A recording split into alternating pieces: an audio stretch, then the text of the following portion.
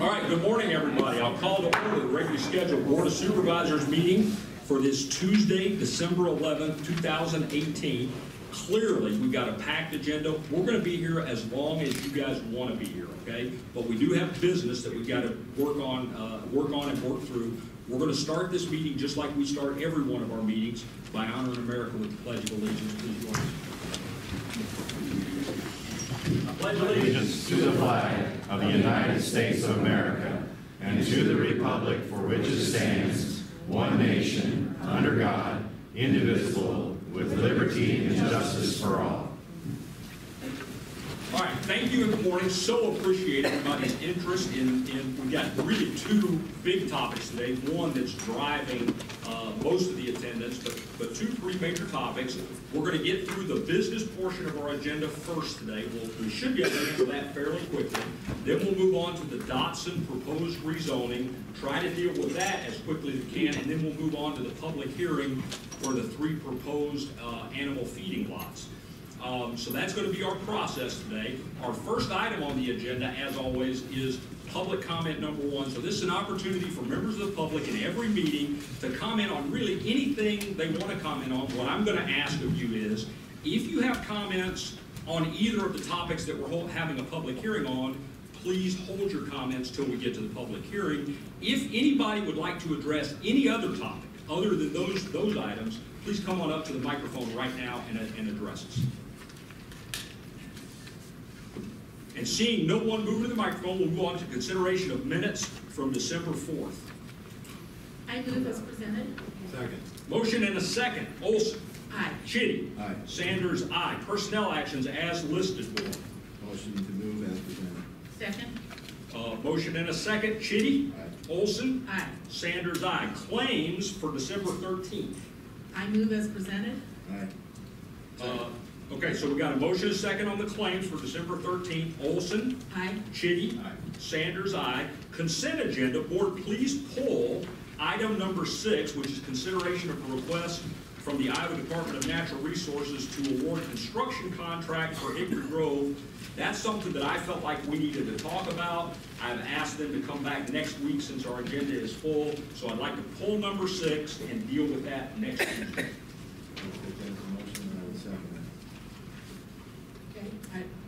Okay. How about if you move consent agenda with the noted approve change? the consent agenda minus item 6 for next week's agenda. I second. Motion and a second. Chitty. Aye. Olson. Aye. Sanders, aye. Consent agenda passes with the removal of item number 6. That brings us to public hearing items. First on our public hearing items is first consideration of ordinance 280, which amends certain boundaries of the official zoning map of Sterling County, and resolution 1947, which is our C2C, which is our comprehensive plan future land use map amendment. We're going to start with planning and development, Jerry and Emily, to give us a full report on this. Then we're going to hear from the applicant. Then we'll open the public hearing. Jerry. Thank you, Rick. We just want to start by thanking the applicant for their descriptive written application, sharing their vision for the property and the goal to protect the natural resources on the property, and also including the concept development plan that they submitted with the rezoning application. The applicant had meaningful discussions with our staff and the Story County Conservation Board about how the conservation staff might be involved in the management and ownership of these natural areas or environmentally sensitive areas. And their submittal and the discussions that we had with the applicant and discussions that we had with the Story County conservation staff helped shape the recommendation with the conditions that we bring forward to the board today. Planning and Zoning Commission did address the rezoning request at the December 5 meeting. They had a lot of good questions, discussion. They listened to the comments from the general public. And however, they were unable to reach a consensus. And so there is no recommendation from the Planning and Zoning Commission on this item. So our goal today is to go through the main points that are identified in the Story County Land Development Regulations, zoning ordinance, and the Cornerstone to Capstone Comprehensive Plan for rezoning requests to assist the board in making their decision. This is a rezoning and C2C future land use map amendment. The applicant is Kurt Friedrich. The property owner is Robert Dotson, the Dotson Family Trust.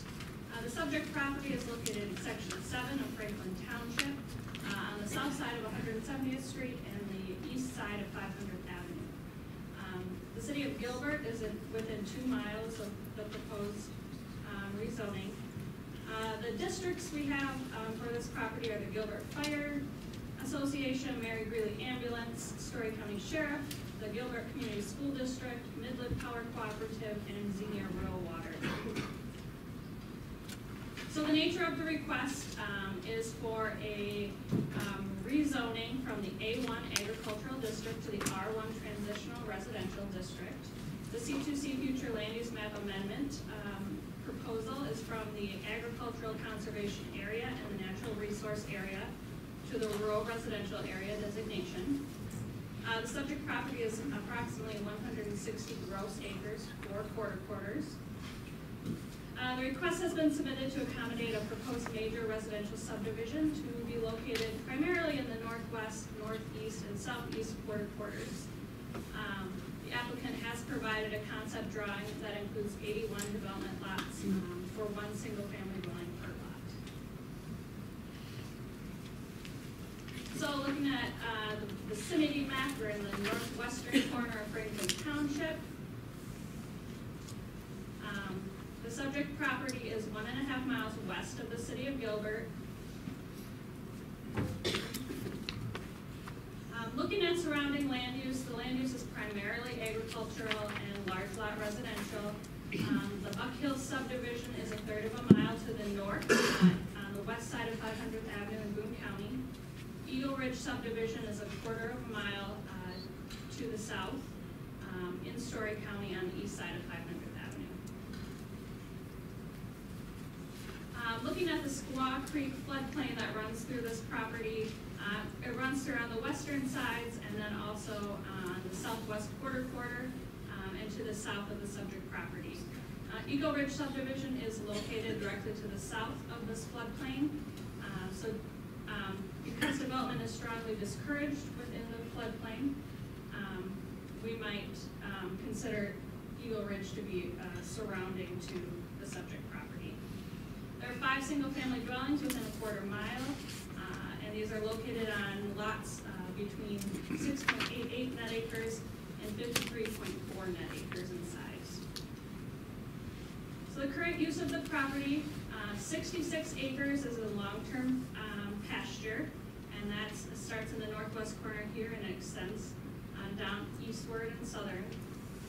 The farm area, there's currently 25 acres in hay production in the northeast corner, and 19 acres that were in corn production in 2018. There is an area that has been ceded to long-term prairie, 2 areas, one in the northwest corner of the subject property, and then a majority of the southwest quarter. The remainder of the stream is stream channel and natural area. This information was provided to us by Fox Engineering. This is a general concept plan submitted by Fox Engineering and the applicant. Again, there are 81 lots in the northwest quarter, the northeast quarter, and the southeast quarter. There's no residential development plan for the floodplain area or the natural areas in the southwest quarter. Looking at the zoning map, this property is zoned A1 and is completely surrounded by A1 zoning. Eagle Ridge subdivision to the south is zoned AR, and then further, just slightly further south is the Wood subdivision, which is zoned R1. Again, the subject property is located here with the floodplain to the south and the Eagle Ridge subdivision directly to the south of that.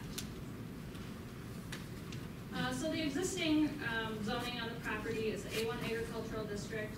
This is for land uses compatible with agriculture and to protect agricultural land from encroachment of urban land uses. A goal is to preserve rural character by limiting development of most new non-farm dwellings to large lots. The proposed district, the R1 Transitional Residential District, is for single-family detached dwellings between a rural and an urban density. And part of that is providing special provisions to protect the residential character of the district. Just looking at a few of the highlights from the C2C plan designations. The existing designation is an agricultural conservation area. So that's conserving agricultural land, encouraging high-value agricultural lands to remain as agriculture, limiting conflicts, and promoting the continued health of agriculture. The rural residential designation involves principles such as new development sensitive to the predominantly rural area of the county, encouraging clustering of residential sites, providing buffers to minimize conflicts, and mitigating and managing stormwater runoff, erosion control, and wastewater discharge. This is our C2C future land use map designations. As I said previously, the subject property is designated as A1 agriculture, where you can see the aerial image. We also have a natural resource layer that is quite general on this site. It does indicate to us, while not very specific, it does indicate to us that there are natural resources on the site. Principles for the natural resource area include mitigating impacts of proposed development, discouraging development within these areas, considering areas identified as natural resource area for inclusion in the Greenbelt Conservation Zoning District. So due to the generality of the natural resource area map and also discussions that took place at the conceptual review meeting, it was requested by Story County Conservation that a field survey be done on the site. Dr. Thomas Rosberg from Drake University did this survey on October 15th of this year. It was primarily a late season plant survey, so really it was just looking at what was on the site on that date. In the report, Dr. Rosberg concludes the following. There is a significant native prairie component on the site. The south and west facing slopes are the most important locations supporting the prairie remnant populations. And finally, the full extent of the quality of the prairie remnants cannot be fully determined at this point due to the lateness in the growing season. So here are the locations of the identified species. They're located primarily on steep slopes, again, on the western sides and the southern slopes of the property. This is just some more detail about the identified species.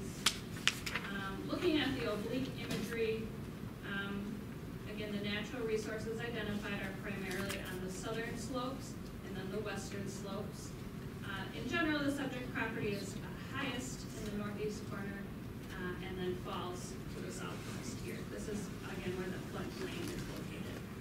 So I'm going to move on to site photos. The site photos start on the southwest corner of the site, travel up 500th Avenue, and then east along 170th Street. This is looking northeast from 500th Avenue. These are the slopes with the natural resource areas located on them. Down here is the floodplain.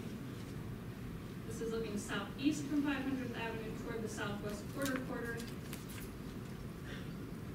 This photo is looking east from 500th Avenue along 170th Street here. Looking south from 170th Street along 500th Avenue. And this is looking southwest along 170th Avenue here. This is the property to the west of the subject property. This photo is looking north from 170th Street along 500th Avenue. And then looking northeast from 500th Avenue along 170th Street here. This photo is looking southeast from 170th Street at the subject property. Looking southeast again from 170th Street. directly south of the subject property. And again, looking south. This is about in the middle of the subject property looking south. Again, this is the row crop area looking south from 170th Street. And this is the very eastern edge of the property here. This is looking southwest from 170th Street. This is looking southeast from 170th Street at the adjacent farmstead to the east. This is looking northeast at the farmstead to the north. This is looking across 170th Street at the property to the north. And then looking back west from 170th Street toward 500th Avenue. So getting into the standards for approval of the rezoning. The proposed rezoning shall conform to the Cornerstone to Capstone Comprehensive Plan. The C2C Plan's zoning compatibility matrix shows that the R1 district is compatible with the rural residential designation, and we'll discuss this more momentarily. B is that the proposed rezoning shall conform to the statement of intent for the proposed district and district requirements. So the R1 district is intended for single-family dwellings with minimum lot sizes of 25,000 square feet. The applicant has requested the R1 district rather than the AR, agricultural residential district, in order to provide a greater variety of lot sizes, but also to provide smaller lot sizes to better preserve the environmentally sensitive areas on the site. The proposed use of the southwest quarter court in environmentally sensitive areas for open space, recreation area, and stormwater management is more consistent with the Greenbelt Conservation District than the R1 Residential Transitional District because there's no residential development plan for this area. The applicant has expressed interest in working with Story County Conservation to create a management or ownership agreement for the environmentally sensitive areas rather than leaving this to future residents or future homeowners association in order to provide what they feel will be the best protection to the environmentally sensitive areas on the site. It should be noted, though, that if left in agricultural land use under private ownership, it would be difficult to enforce any preservation of the environmentally sensitive areas on the site.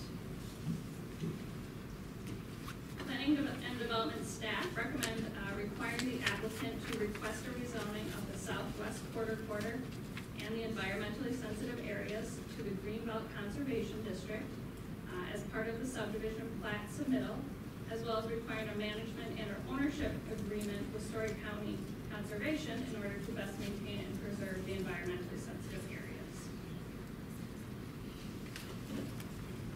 C is the proposed rezoning shall be compatible with surrounding land uses and development patterns. Eagle Ridge is a major residential subdivision located 1/4 mile to the south of the subject property. This subdivision is zoned AR, agricultural residential. It is 1/4 in size and contains 14 lots. These lots range from 1.1 net acres to 1.71 net acres. Eagle Ridge is again located directly on the south side of the floodplain of Squaw Creek. Development is strongly discouraged within the floodplain, and therefore we may consider Eagle Ridge as surrounding to the subject property.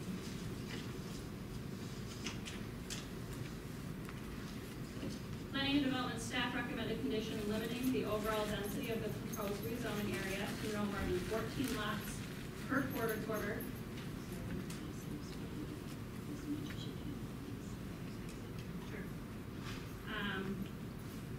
So planning and development staff do recommend a condition limiting the overall density of the proposed rezoning area to no more than 14 lots per quarter, or a total of 56 lots, in order to align with the surrounding character of the area. We would like to point out that in the future, as the area develops and the surrounding land uses change, it would be possible for the applicant to come back and request an amendment to the zoning to increase the density at that time. So standard D references the natural resources on the subject property and requires conditions for the conservation of natural resources on the site. Based on the survey completed by Dr. Rosberg in October, there are remnant prairie species on the site. However, further inventory must be completed to identify additional natural resources on the site.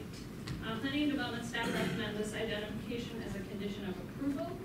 And once identified, these areas should be designated as agricultural conservation area and natural resource area on the C2C future land use map. The subject property is not an appropriate site for a traditional large lot subdivision. And in order to ensure that the future subdivision plat submittal maintains the existing conservation design principles as submitted by the applicant, Planning and Development staff recommend a condition requiring that any proposed subdivision on the site meet the RC Residential Conservation Design Overlay District design and improvement requirements, which will limit development on the environmentally sensitive areas of the site. This will ensure conservation principles are maintained without adding additional requirements for landscaping, sidewalks, or other infrastructure improvement requirements that are required in the RC Residential Conservation Overlay District. Let's see here. And finally, for the standards of approval for the rezoning request, standard E, which is in areas where the petition to rezone the request requests a change from the A1 agricultural district to or the A2 agribusiness district to another district, land scoring 267 or above for the total leases score as determined by the land evaluation site assessment as adopted for Story County shall not be approved.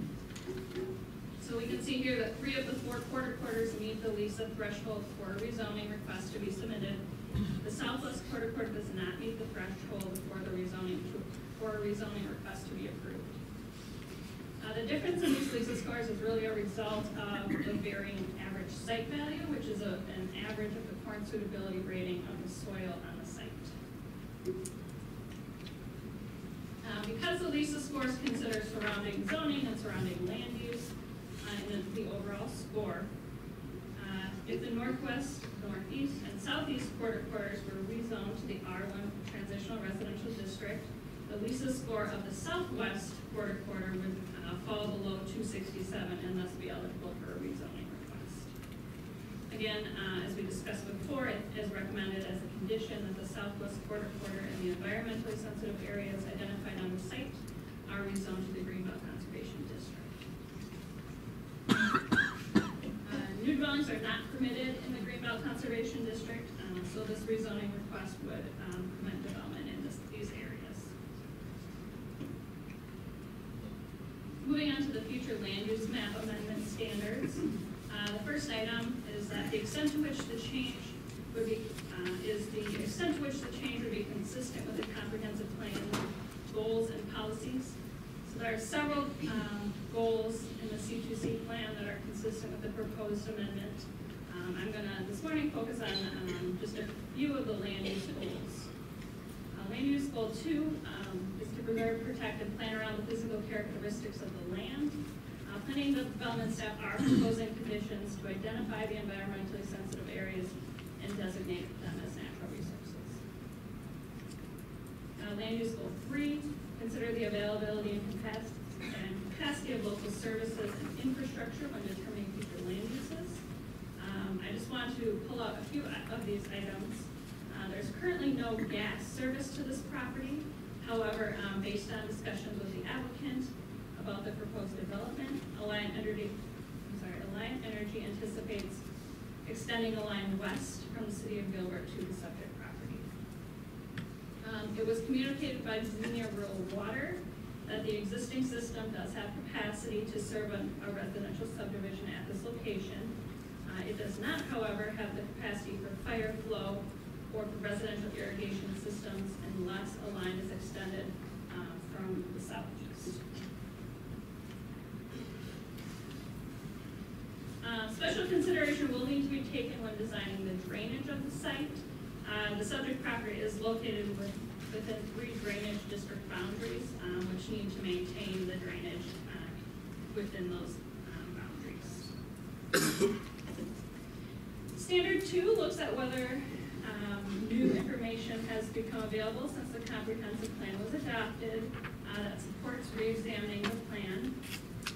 The proposed development offers a new opportunity for the identification and conservation of the environmentally sensitive areas on the site. The C2C plan includes a proposed trails and greenway map, which includes a proposed hard surface trail along 500th Avenue and 170th Street adjacent to the subject property. The planning of the subject property is a good time to allocate space for a future potential hard surface trail.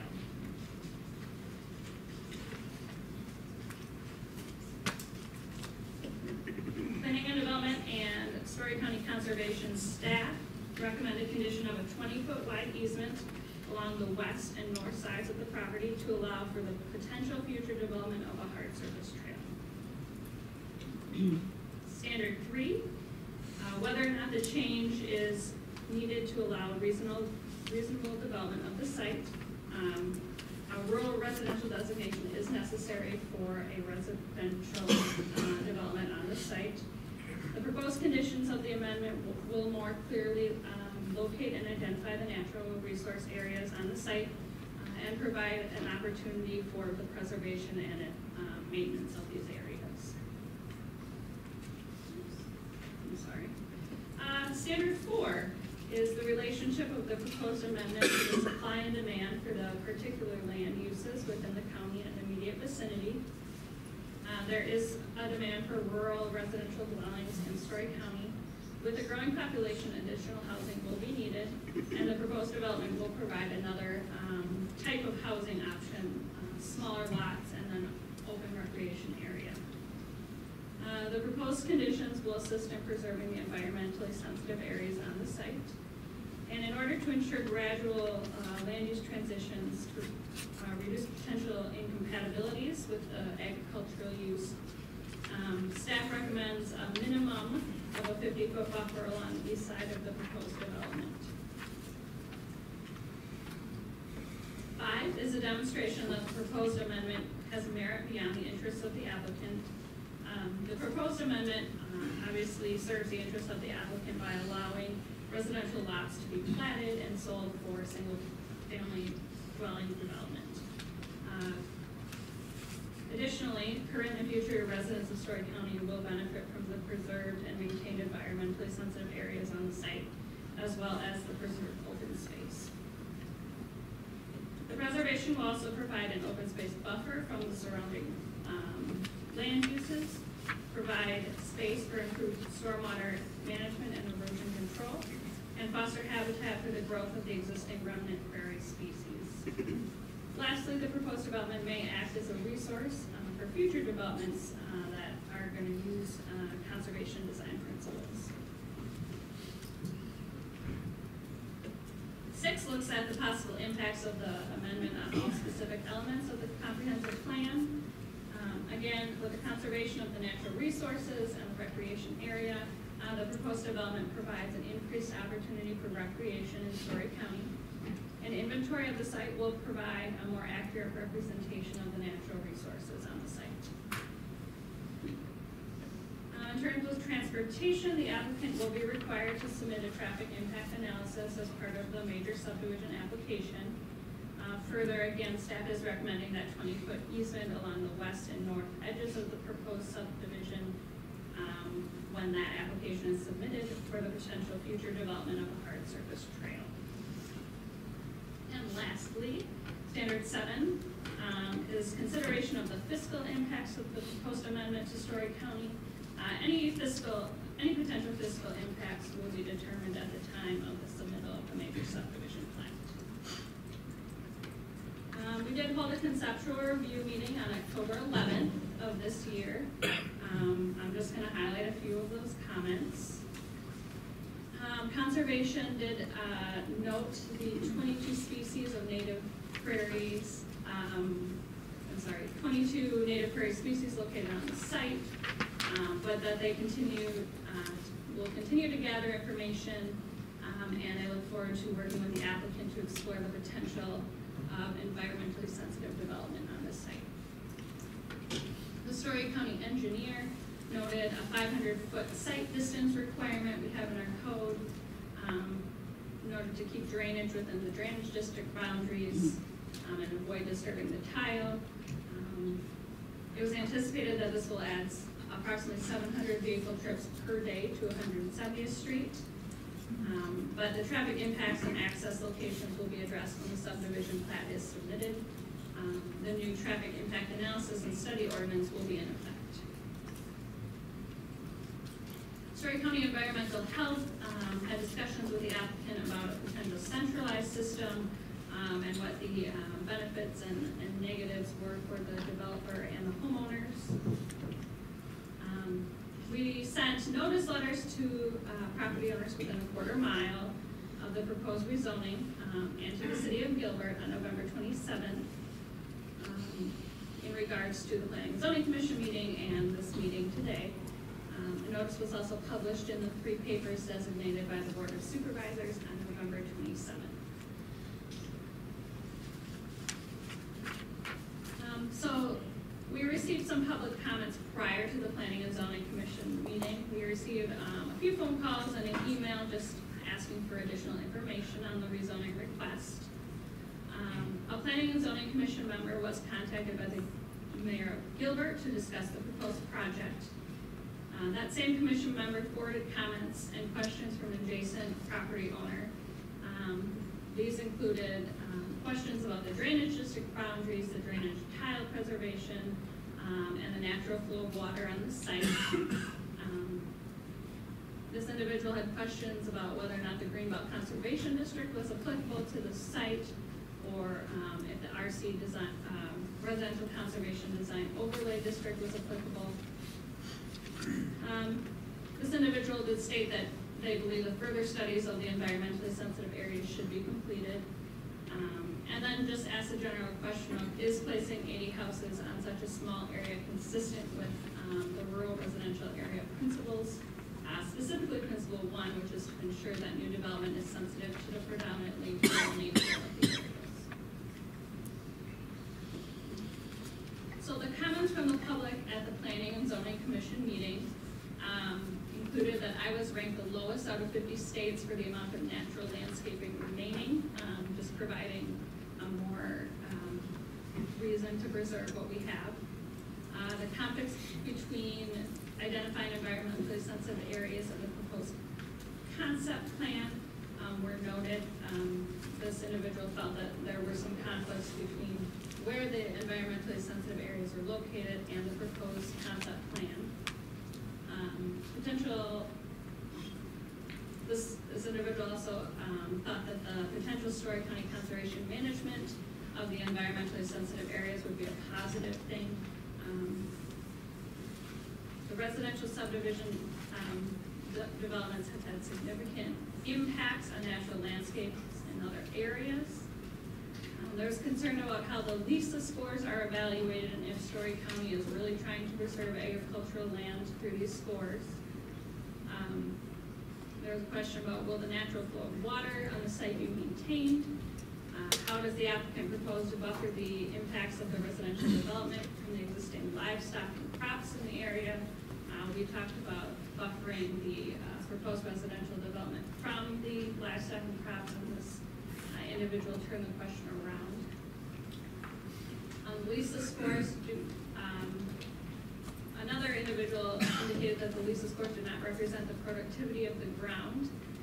There are concerns about emergency response accessing the proposed lots, particularly in the southeast quarter during large rain events due to the topography of the site. There are concerns about impact on existing cattle operations, specifically the one to the east. It was noted that 170th Street is a farm-to-market road, so there's a lot of agricultural equipment traffic. This individual also indicated that there is land closer to Ames that has not yet been developed, as well as lots available in the Black Hill Estate subdivision to the north. Gilbert recently annexed land for residential development.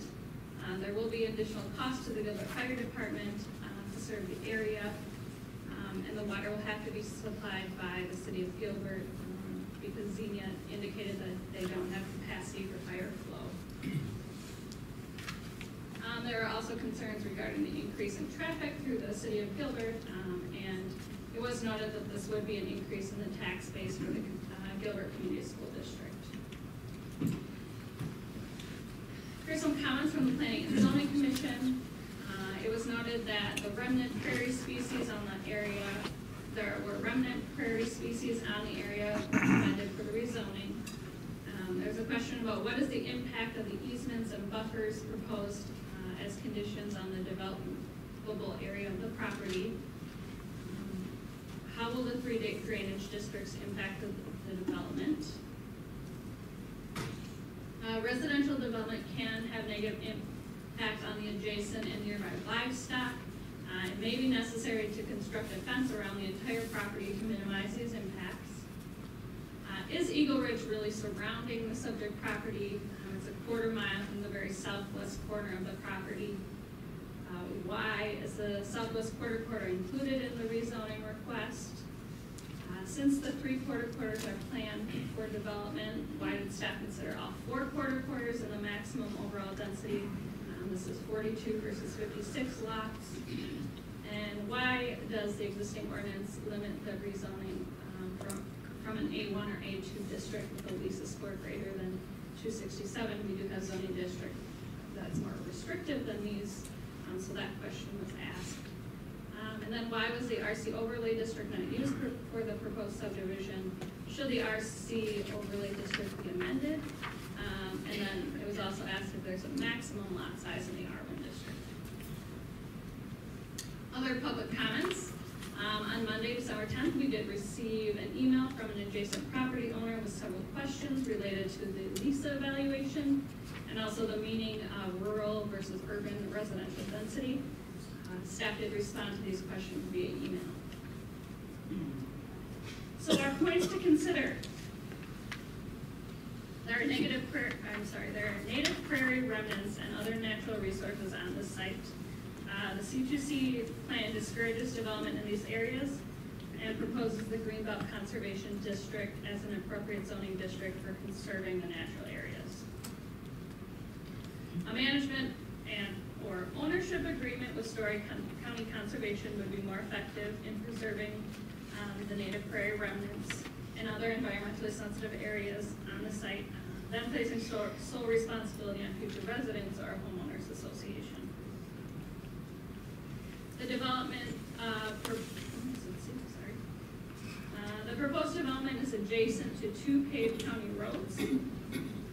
Since development is discouraged within the floodplain, it can be determined that the subject property is surrounding to the existing development at Eagle Ridge.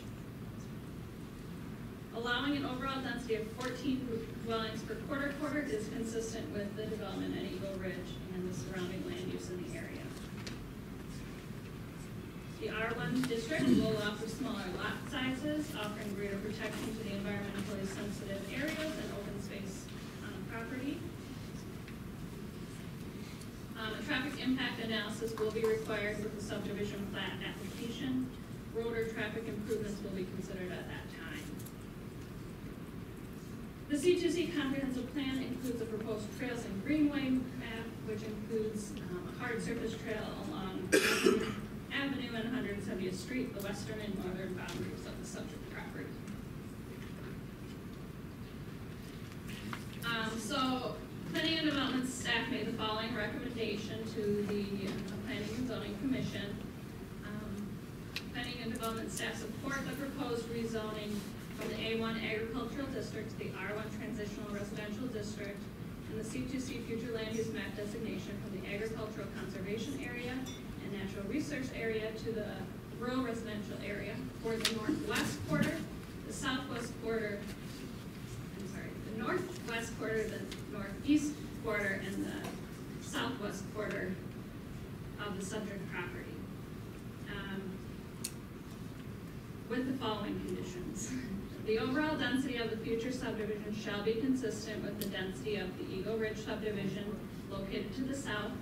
And that means not to exceed 14 development lots per quarter in order to match the existing character of the area. Condition 2 is that the applicant shall collaborate with Story County Conservation to identify and map the locations of the environmentally sensitive areas, including the southwest of the northwest quarter on the subject property, including but not limited to those areas identified in condition 7 below. Condition 3, the applicant shall request a future land use map designation amendment for the environmentally sensitive areas identified in condition 2, from the requested rural residential designation to the agricultural conservation designation at the time of the proposed subdivision plat and rezoning submittal. The environmentally sensitive areas identified in condition 2 shall further be designated as natural resource area on the C2C future land use map. Condition 4 is in order to ensure the long-term protection of the environmentally sensitive areas and the floodplain areas, an application to rezone the southwest quarter and all environmentally sensitive areas identified through the inventory and condition 2 shall be submitted for the A1 agricultural district and the R1 transitional residential district to the Greenbelt Conservation District. A management and or ownership agreement with Story County Conservation shall be made and submitted at the time of the rezoning in order to best preserve and maintain the identified environmentally sensitive areas on the site. Condition 5 is in accordance with Principle 4 of the Rural Residential Area C2C Future Land Use Map designation. A buffer of no less than 50 feet shall be maintained between the proposed subdivision development lots and the agricultural land use located to the east. Condition 6, a 20-foot wide easement for a future hard surface trail shall be provided on the north and west sides of the proposed subdivision for future trail development as described in the C2C plan. And finally, condition 7, as a part of the subdivision plat submittal, the development improvement shall meet the requirements of the residential conservation zone overlay district design and improvement requirements. This is limiting development on areas such as wetlands, native prairie remnants, places with significant tree cover, and areas having slopes greater than 14%, areas that provide habitat for rare, threatened, or endangered species, burial sites and Native American mounds, and then drainage ways containing running water during spring runoff or during storm events. So at the Planning and Zoning Commission meeting on December 5th, following discussion, there was a motion that was made to recommend approval of planning staff's recommended conditions, removing condition 1, which is the maximum density condition, to the Story County Board of Supervisors. This motion failed for a lack of a second. Another motion was made to recommend approval of the staff recommendation, which include all of the conditions to the Board of Supervisors as provided above, which I will get to in a second. Alternative number 5. The vote on this motion was 2-3. We do need a majority vote of those present, which would be 3 of 5, to recommend approval or denial of the motion. There were no additional motions made by the Planning and Zoning Commission. So here are your alternatives today. You may recommend approval as submitted by the applicant, approval as submitted by the applicant with conditions, denial of the proposal by the applicant.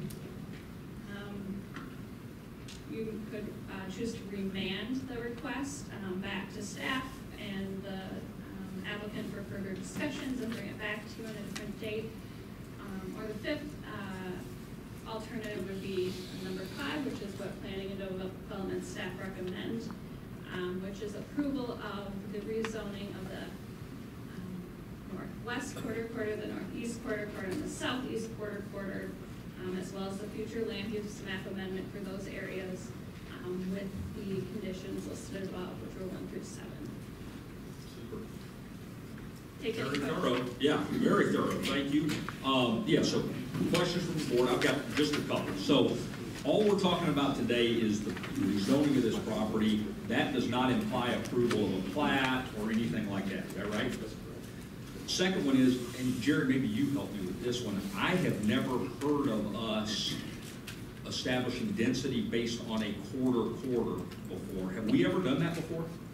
Well, and again, that comes from one of the key criteria of the zoning ordinance, which talks about if you're going to request a change in zoning, you need to establish what the existing land use is and the development pattern. So that's why we drew from the Eagle Ridge development, which is the closest development.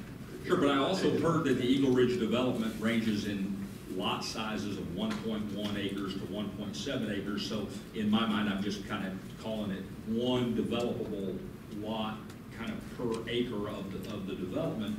And I'm wondering if there wasn't another way to get there, because we've got this range, right, from 81 from the proposal from the developer to 56 based on 14 lots per quarter. And I'm just trying to understand how all that works, when I also heard you say that smaller lot sizes in it with rural character would have some appeal and is something that we need in our inventory.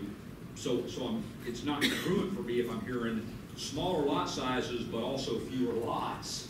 Those two don't line up very well, right? Well, on the smaller lots, the R1 zoning district request, which is the 25,000 square foot. Which is a half acre, right? Roughly a half acre. Is nice in this particular case because it helps preserve those environmentally sensitive areas. And the applicant has no intention of developing those areas. So that's why it makes that request something worth supporting. Super, thank you. Other questions, board? Talking about fire service concerns, we're trying to move a development here in Nevada. One of the things we're having trouble with Central Iowa Rural Water is being both a contributor on a raw water basis and meeting fire service codes. What's the story there? Because you are clearly out in the county. Yeah, so the Gilbert Fire Department does have tanker trucks to serve the rural areas where they cannot connect to fire hydrants. Thank you. So this is something they're already doing. They wouldn't have any hydrants to connect to anyway in this area. So the fact that there's not enough pressure for fire service may or may not be a concern to you. On the Lisa scoring, as on the movement to an R1 designation, I get that if you do the 3 quarters, then that pulls down the conservation greenbelt designation. Don't we have the ability to lock this in as being something that we have control on, in the sense that the conservation is there because of an agreement as it's proposed? Marty, are you asking that, does it have to be formally rezoned at some point, that greenbelt part? The concern Or was just expressed at the planning and zoning, in the sense that because of the moving the A1 to the R1, that would pull down the Lisa score of the floodplain area and whatnot. And does that not get moved to the side by having the greenbelt designation, the conservation greenbelt designation? So in the code, it says that when there's a Lisa score higher than 267, the property, a rezoning from the A1 or A2 district to any other district shall not be approved. So we don't have we can't rezone a property with a high Lisa score at all to any other district. But if we do it after, as we talk about, if the surrounding land uses change, that will impact the Lisa score. and that will bring it below 267. And then we bring it in. And then we can, someone can submit an application for rezoning at that time. To Greenbelt Conservation, which helps protect those areas and allows them to do projects with regards to water management and erosion control. Okay, Loris? Are we leapfrogging here a little bit, based upon how the vision of our own planning and our zoning residential districts are going into the ag? In going from, you point out like Eagle Ridge is only 14 lots for the quarter, and then all of a sudden we would be going to a much higher density. And in that leapfrog, would not a consequence be that somebody else would sell 160 acres of farmland right next door, say maybe, and another developer comes in and wants to go to that density, and then staff comes to us back and says, oh, look, but right next door, we've got a higher density. So isn't that kind of what leapfrogging is, when you start jumping over the natural progression of higher and higher, or lower and lower densities the further you get out, so that all of a sudden you've got a band of much higher density? Yeah, the way that we were able to come to the conclusion that the subject property was surrounding the development in Eagle Ridge was, as Emily mentioned, much of this area south, and including the southwest quarter of this property, is in the floodplain. And so that acts as somewhat of a corridor by which development is not supported or encouraged.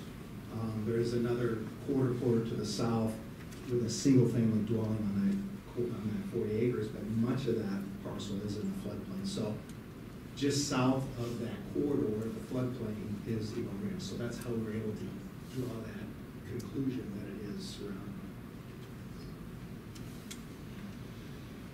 So the, Ricky had said we're only considering the rezoning today. But it's my understanding from some of the discussions that have occurred with the developer, the staff, the developer that approached me with some contact, okay, that if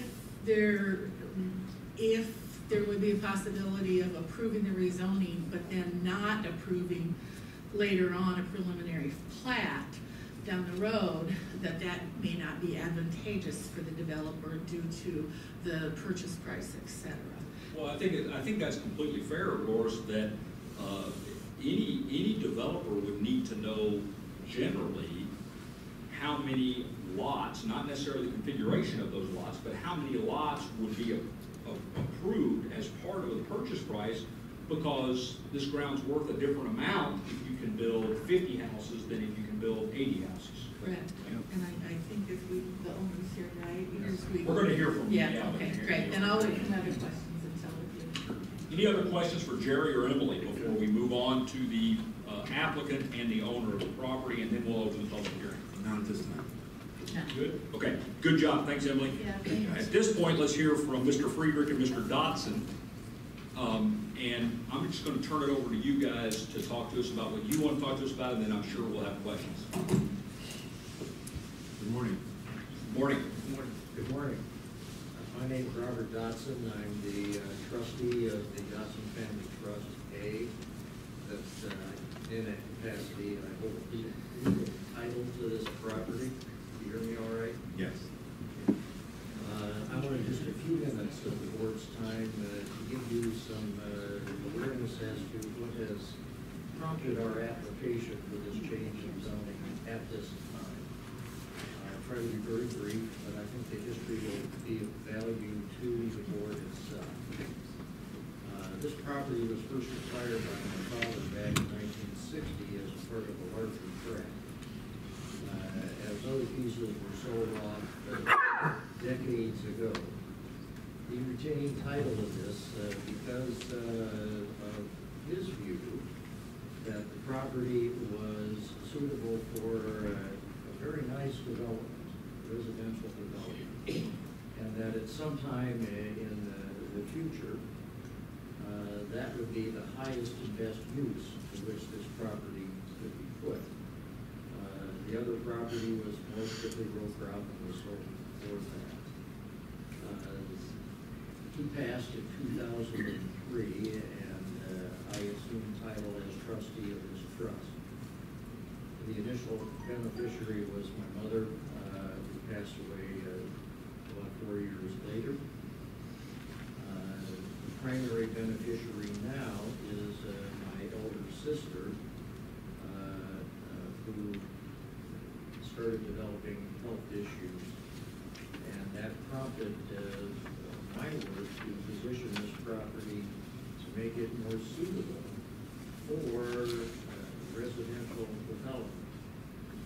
I gathered information back in 2016 about the various conservation reserve programs, and in 2017 put in a bid to enroll what you've been describing as the southwest quarter, as well as a small tract in the northwest quarter in the conservation reserve program. The one that I selected is what's called the pollinator program. It's more expensive, but it yields, when successful, at least in my experience, a remarkably attractive transitional prairie to what I already consider to be a probably gorgeous river valley for Squaw Creek. You folks never had the opportunity of knowing my father. He was a blue-collar guy. He came to Ames in the 30s as a bread truck driver. I grew up in a gas station. He always bitched for the little guy. When he dealt in real estate, one of the things that always was in the back of his mind, and therefore in the back of mine, this was who is going to buy these lots. You've already had several questions about lot size. What you haven't touched on is the allocation of the fixed costs of development over the lots. These lots, we hope, are to be sold to families with school-age children. To do that, anticipating the fixed costs of bringing this development in. If you do 80 lots, you want to stretch it a little bit, 70 to 80. Then your price point is within the reach of a family with school-age children. If you cut it back into the 50s, at larger lots, many of those people will drop out of the market. You'll be selling these lots to more mature couples, presumably with children beyond school age. That's not what we want. Think about where this is. We're like 2 miles from the public school. We want those kids going to school literally.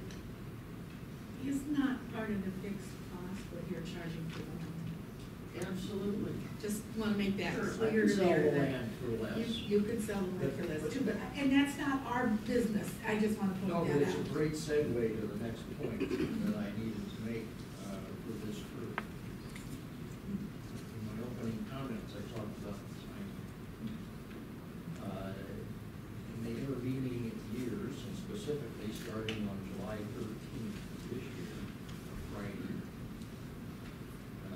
my sister was removed from the home she occupied in Oline, her hometown, for over 40 years, and moved to a care facility in Emerald. This trust provides the money to keep her in that unit. The cost of supporting her in her former residence was less than a third of the cost every month to keep her in a memory unit. Very comparable to Green Hills and Ames. I have to do something with this property. I really have 2 choices. Either we develop it, go for the goal that my father had back in the 1960s, or I have to find a way to make that agricultural agricultural land under A1 more productive. I suspect that most of the folks here are here for the second item on the agenda. It's kind of a no-brainer. If I can't develop it, if Mr. Friedrich and his group say, no, that's just not enough lots, this isn't going to work, then I have a choice of one, and that's to explore enhancing the agricultural use. There's a one-word answer to that: livestock, whether it's hogs, cattle, or poultry. We have a whole lot of choices. I would really prefer to bring in the development. I don't know if any of you have gone out and looked at this. Did you walk out in the pasture up to the top of the hill? I would not do that, but that's a mobility issue, Kurt's laughing, but maybe the guys Well, did, yeah. the first gentleman did. What a wonderful place to build a house. The proposal that Mr. Friedrich and his group put together gets the right price point. It will provide those houses with really beautiful views. You've seen how that huge house gives poultry. The other people there. It's a no-brainer.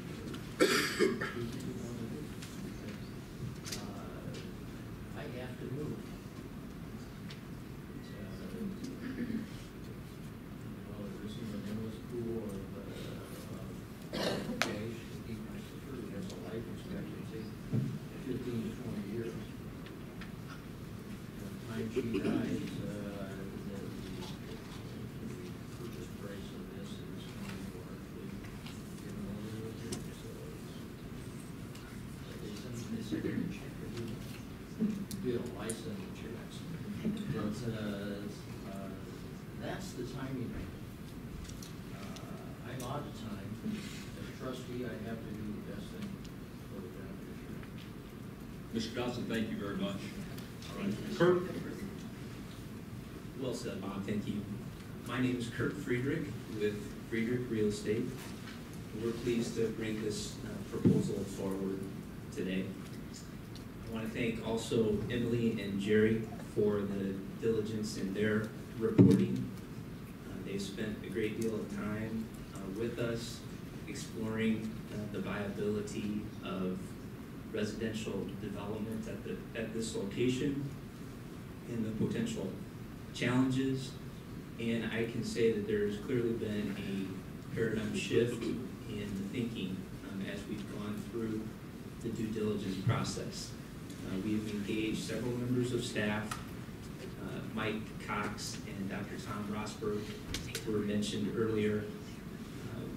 We together went out to the property and surveyed the property, and they took a natural resources inventory of the property to help us arrive at the design that we are proposing today. As it's been stated, today is really just about a comprehensive plan change and a rezoning. It is not about the preliminary plat. But in view of the importance to us of lot count and layout, it was critical that we bring forward sooner than we normally would a concept plan so that you all would not be surprised when we do come forward with a preliminary plat of what we might be desiring to see happen here. The plat before you does represent 80 lots, and we're excited to bring this forward. We're just finishing up Cameron Estates in the county, which is another conservation subdivision. We've been a part of more conservation subdivisions than any other developer in our area. It's been very successful, and we only have 10 lots remaining in Cameron Estates. So we know the need is there, and we need to provide a new neighborhood for people to move who want to live in the county. It was said at the Planning and Zoning Commission that it would be desirable for everyone to live in the city. And that's just not reality. We need to provide different kinds of housing solutions for families based on their wants and their needs. There certainly are advantages to living in a city in terms of logistics and location to services, schools, shopping, etc. But there are advantages, as you know, to living in the county as well. Advantages like quiet and nice open spaces and room to move out and build something that is a little different than what you could in the city. In fact, in Ames, we are restricted with our zoning code to building approximately 3.75 housing units per acre, which equates to a 10,000 square foot lot. What we are proposing here under the R1 zoning is something that's 2.5 times what could be achieved in the city of Ames. And that's certainly something that people desire, is a little more room. And just an important distinction there between what we are offering and further with the density that we are asking for, 80 lots. And frankly, 80 lots over 160 acres is extremely low density overall. And that's how we look at the project, is a 160 acre project. But what we're trying to do, and Bob had alluded to this, is not deliver another subdivision of large lots that are priced out of reach for the majority of households. We are trying to create a subdivision that is within reach of the majority of households who are looking to move up in Story County to new housing and provide a more attractive price point. Eagle Ridge has been mentioned. Eagle Ridge, the average lot price is between $150,000 to $200,000. It's a great subdivision, but again, it's out of reach for most, and it's completely built out. And the average home price per the assessors is $850,000 in Eagle Ridge. While I imagine we will have some homes that may approach that number, the majority of homes will. We are not seeking to duplicate that. We want something, again, that is more in reach of the majority of households. An important distinction. The second critical piece of this development, besides providing important housing, which, by the way, will provide an unlocking of existing inventory of homes, a really important progression that will open up some entry-level housing for people in Story County. Second critical piece is conservation. And most of you have driven by the property, and Bob talked about highest and best use. What is the highest and best use for this property? It is rolling, it has steep slopes, and yes, we have discovered with the help of Mike and Tom Rosberg some prairie remnant, and there are drainage ways that are eroding. And quite frankly, it is my belief, and I hope that you will conclude the same thing, is that through a well laid out development like we are proposing, you can provide much needed housing and you can better protect the environment through conservation by setting aside the lands, which is what we would be doing. We will be setting aside, of the 160 acres, approximately 90 acres. 56% of this property will be set aside in perpetuity for the purpose of conservation. In the city of Ames, we've done the first conservation subdivision under the city's new conservation subdivision ordinance. The main proponent of the conservation subdivision in Ames is that you must set aside 25% of the land in outlots or conservation use. We're more than double that with this proposal. And finally, we've had some side conversations with others about concern over wastewater. And I'll conclude my comments and then and then we'll make ourselves available for question.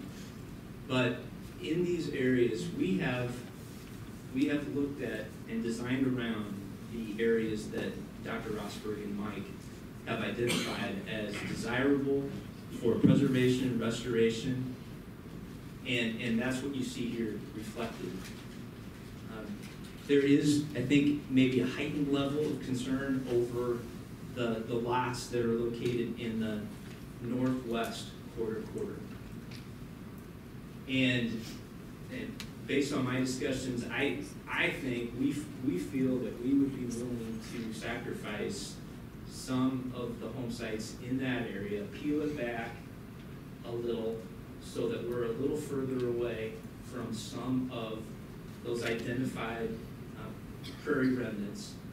And further, related to wastewater, we would be capable of, in areas where there are grouping of lots of, say, 4 to 6 lots, we could still have individualized wastewater systems, but a common collection line that would then take that effluent to a distribution field, a single distribution field further away from these areas. And as I understand it, and I'm not a prairie expert, Mike is more versed on this, and I know Dr. Rosberg more versed than all of us, but I know that it is desirable to keep the land where the prairie remnant is located in a drier state, not to saturate it, that is counter to the restorative ability of the prairie. And in view of that, we would be open to utilizing combined systems, if you will, and certainly can do that and create a drainage field to release the water, which, by the way, with the use of our Advantex systems that we are advocating for the lots, the effluent is pure when it comes out of the Advantex system. And then we will just be distributing the water through the distribution lines, but we need to get it to a single point, and we can do that.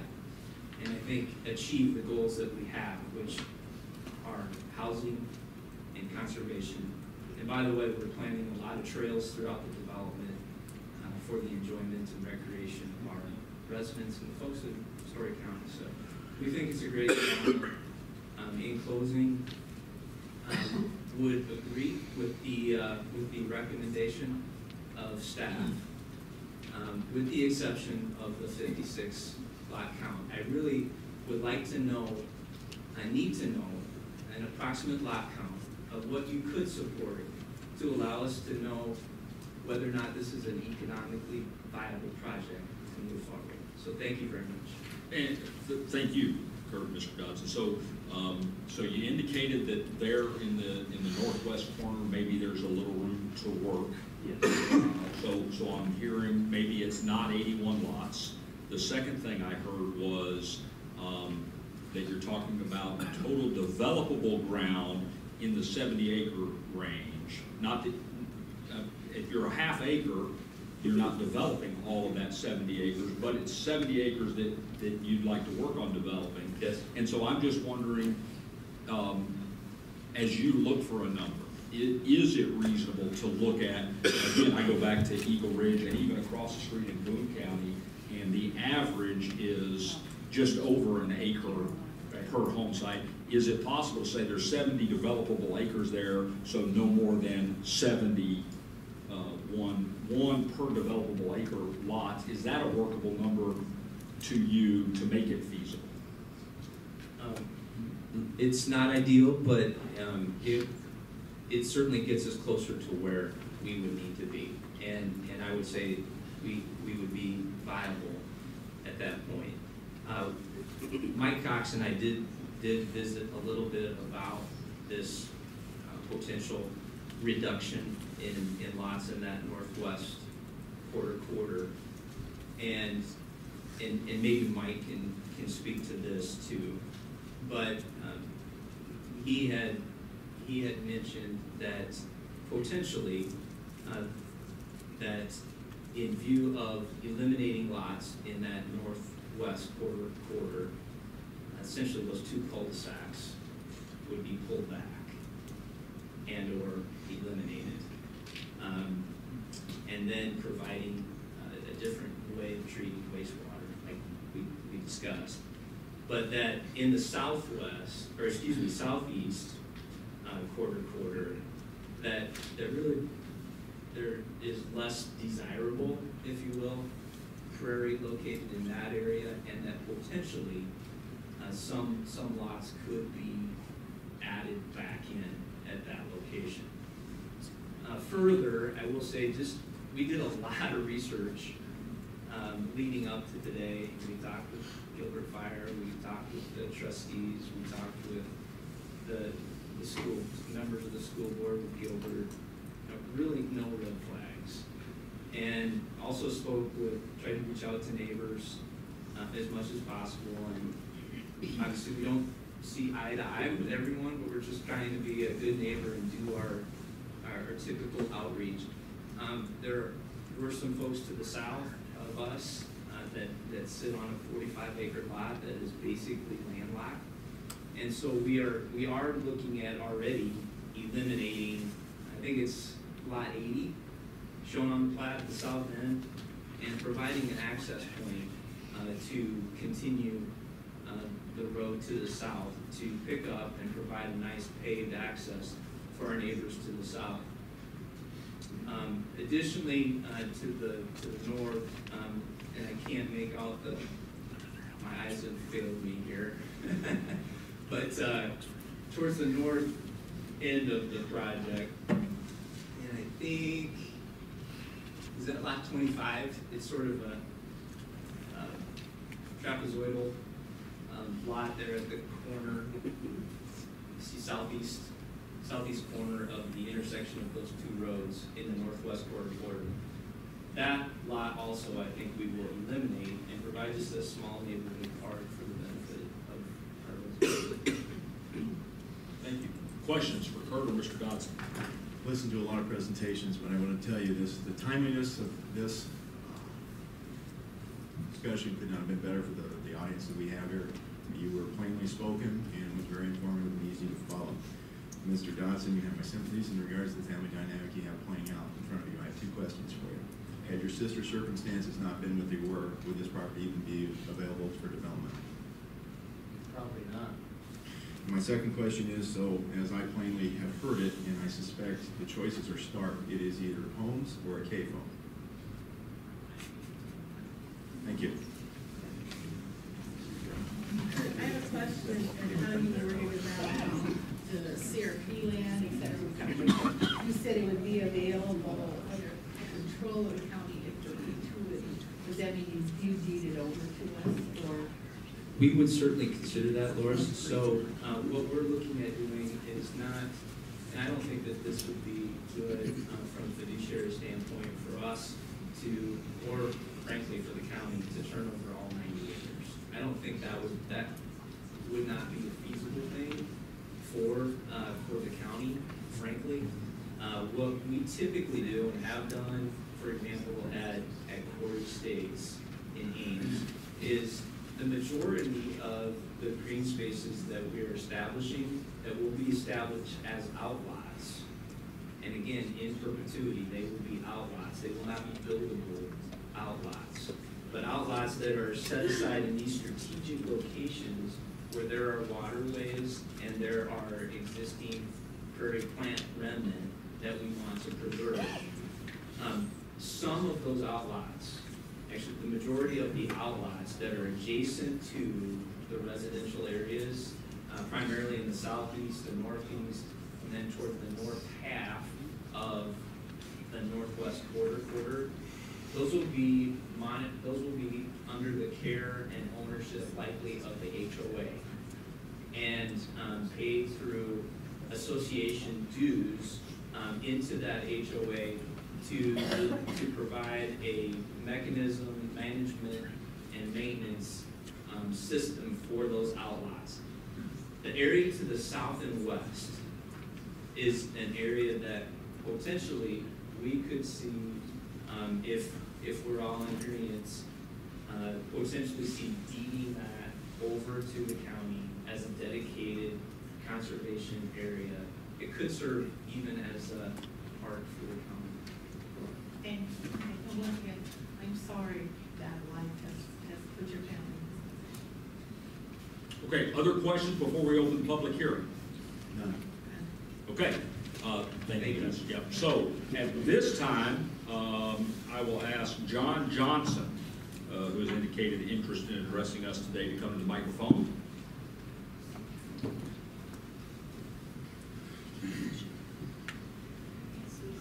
Sure. Absolutely. Mr. Johnson, start by introducing yourself and your address, please. Certainly. My name is John Johnson.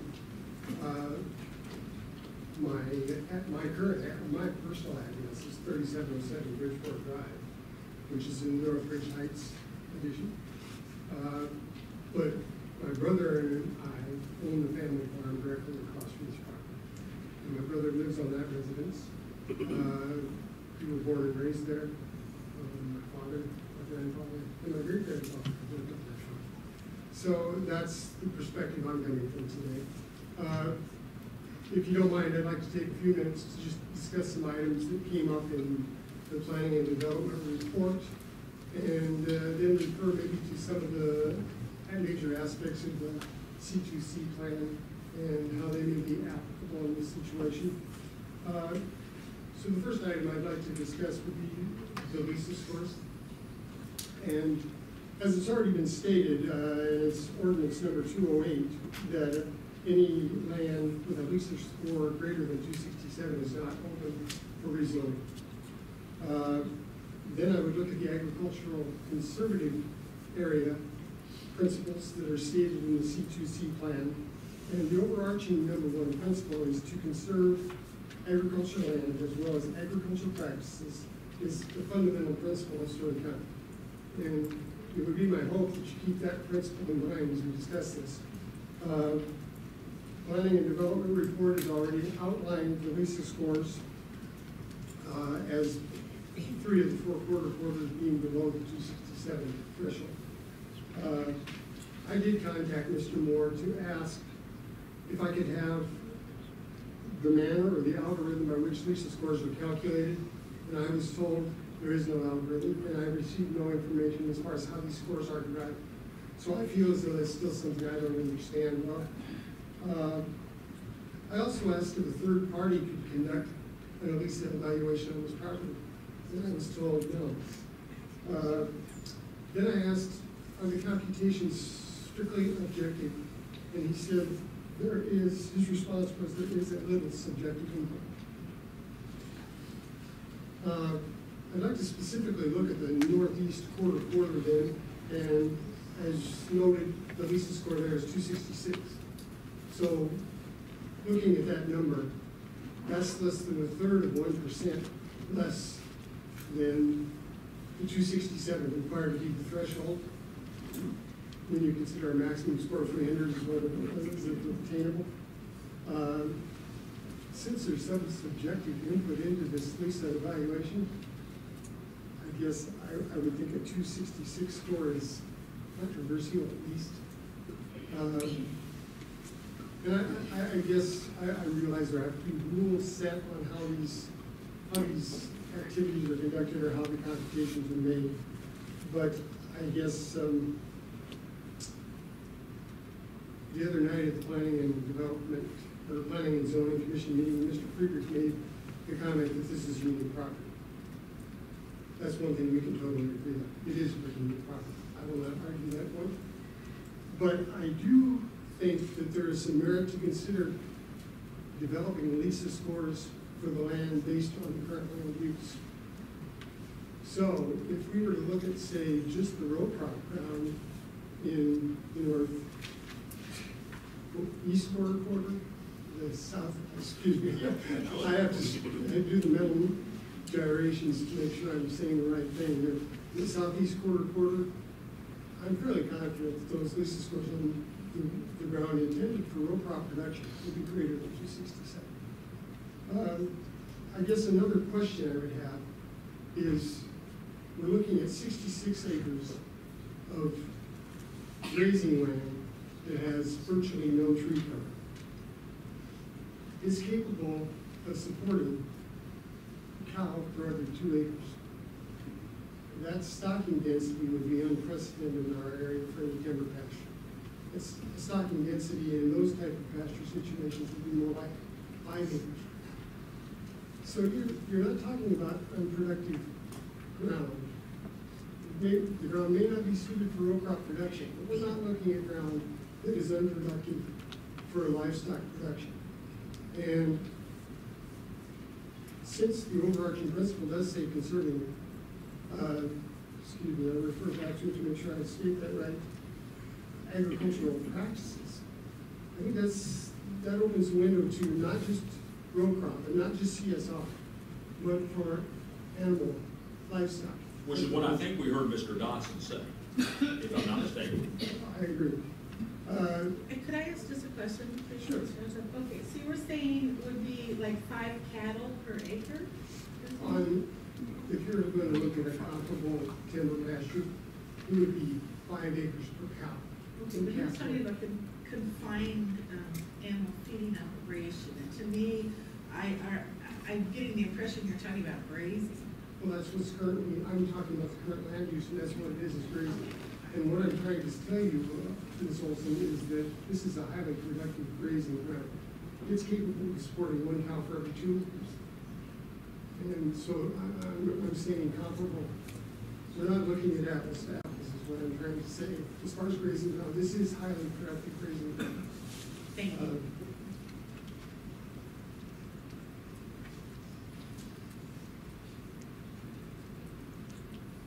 So, again, I would say that maybe since we all agree this is a unique property, maybe a unique way of evaluating the ground based on leases score should also be applied. The next point I'd like to look at is the analysis of the standards for approval from the Planning and Development staff report. Mr. Johnson, before we leave the Lisa issue, can I ask Jerry to tell us who was all involved in storing the Lisa score from his office? Just walk us through, Lisa, 101. Yeah, 101, 100. Well, with regard to the number, anytime first of all, the planning staff does the review, there's like 11 questions that we answer. What is the average site value? What's the percent of area in agricultural within 1 mile of the site? Land and agriculture adjacent to the site. What's the adjacent zoning? Agricultural support systems and services. What's the land use compatibility for the area? The distance to urban built-up areas. Compatibility of site for agricultural use. Distance to a municipal water system. Distance to sanitary sewer system, again within a city or an incorporated area. And then the availability of municipal public transit. With regard to numbering, administratively, anytime we have a number that's close to 267, we always have another planner do it, and they don't talk about what number is generated. And so in this case, they both obtained the same number. Okay, thank you. Thank you. May I add something? In the case of this. Get to the microphone so that we've got it. In the case of the northeast quarter, the only points that were deducted from the overall score had to do with the proximity to the city of Gilbert. Because it is within 2 miles, there was 1 point removed for that. The reason and what staff doesn't have control over is what has been designated as the average site value, and that's what brings it below 266. So in terms of subjectivity on this particular one, there wasn't really any at all. Okay, thank you. Thank you. Marty, that answer it for you? Yes, it gets me there. Okay. Good, Mr. Johnson. I'd like to move on to the analysis of the zoning standards and specifically to look at C, the proposed rezoning shall be compatible with surrounding land uses and development patterns. And we've already heard the narrative that they said this is going to be similar to Eagle Ridge, 14 houses before the quarter. And we also heard that it would be similar to Buck Hills in Boone County. After initially reading this report and hearing this, I thought, well, we're only going to be looking at rezoning 3/4 quarters here. So therefore, my assumption was then 3/4 quarters would mean that we would be looking at 42 lots. So at the meeting the other night, I kept hearing this number 56 come up. And so I did raise the question, the math I took said 3 times 14 is 42. How do you come up with this number? And I was told that all 4/4 quarters needed to be considered. So as I consider that, let me suggest, for the sake of argument, let's do the same type of fuzzy math with the southwest quarter of section 7 of Franklin Township. The quarter that would include Eagle Ridge. So if we can consider all 4/4 quarters of that, there would be a total of 16 houses in that quarter. And when I divide 16 by 4, I come up with 4. That's the housing density. So I think it's all a matter of semantics, but I think we're stretching it here a little bit in saying that this density is exactly the same as Eagle Ridge.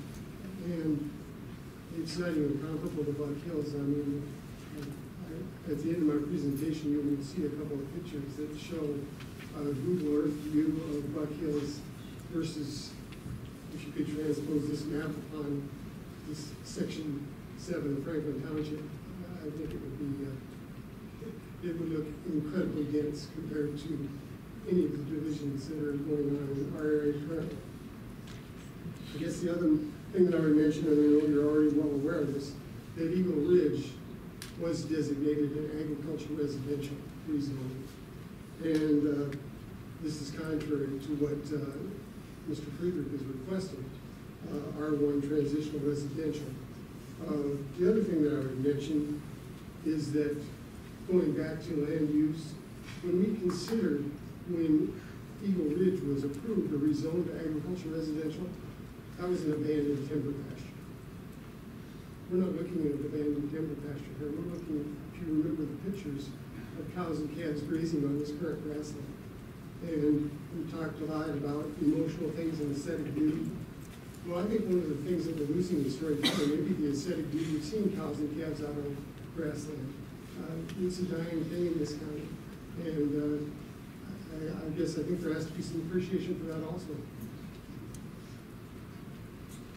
The next thing I would appreciate reviewing would be the comments from the conceptual and interagency review teams. Specifically, I'd like to look at the Story County engineers' comments. And I want to look at 3 of them specifically. One was keep the drainage within drainage district boundaries. 3, avoid disturbing or building over district tile. 4, that this will add over 700 plus or minus cars on this per day on 170th Street.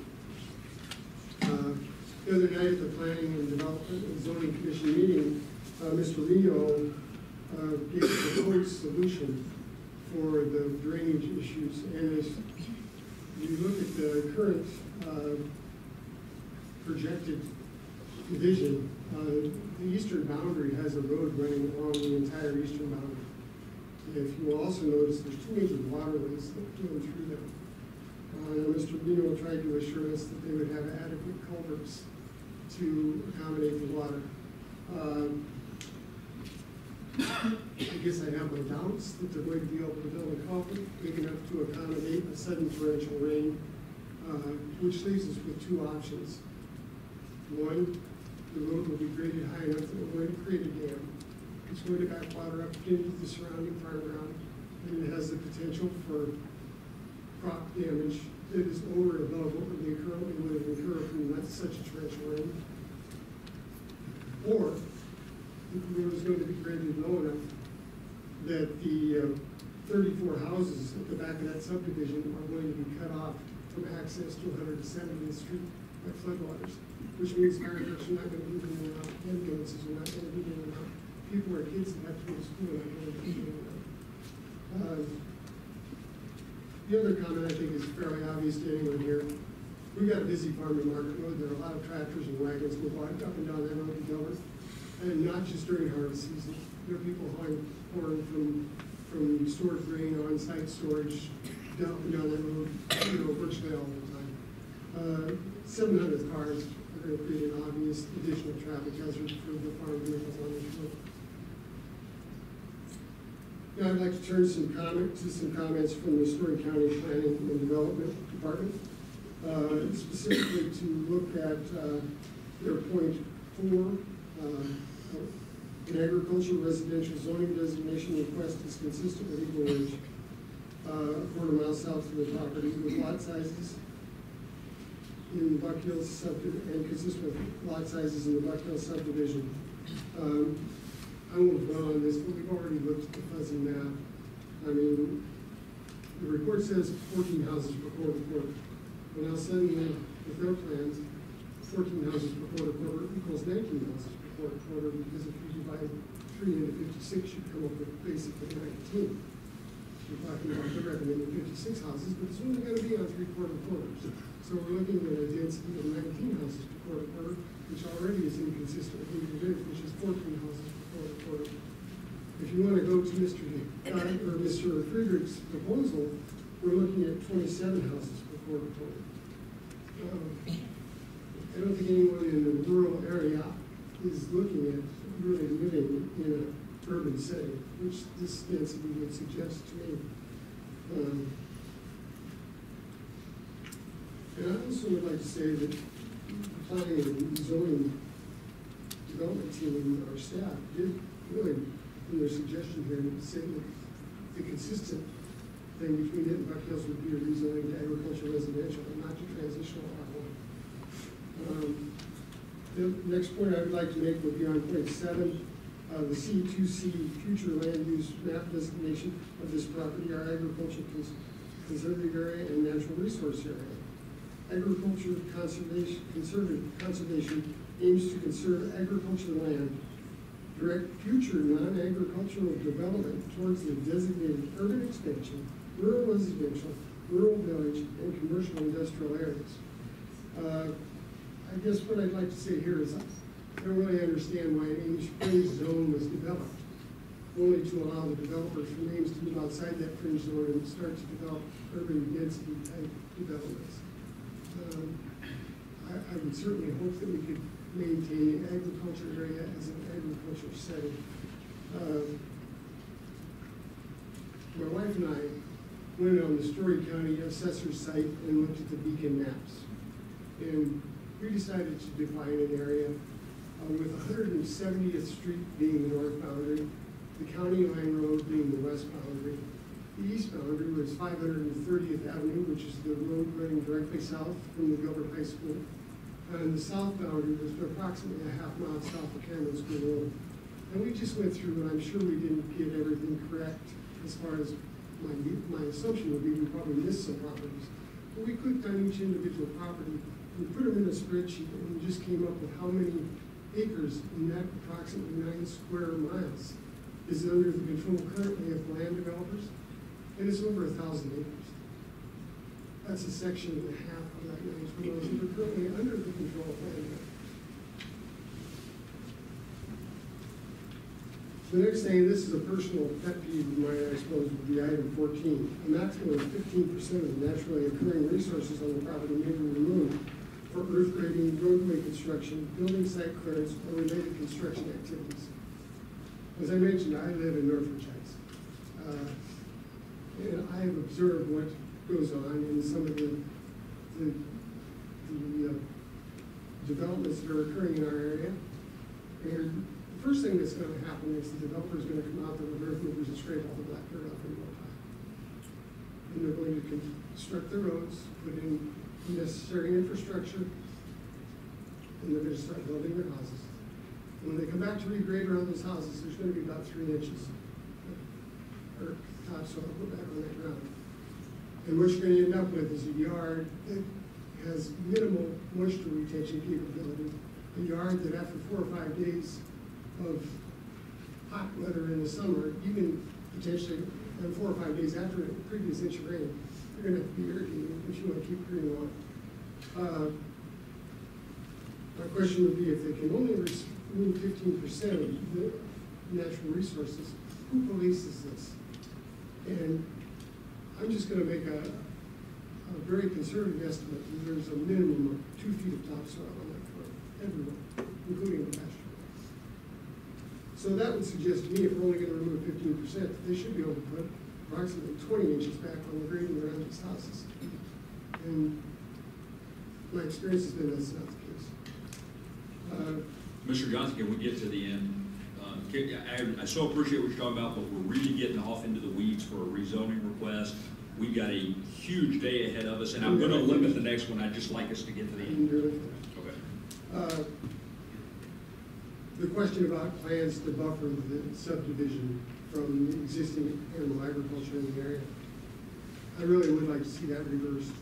And they've already talked about wanting to have this development be an area for young children. I guess my question would be, how do they intend to control pets that may have curiosity to get into a cattle yard? How about curious kids that want to get into a cattle yard? Who's going to control someone setting off fireworks? Cattle are very subject to sudden noises.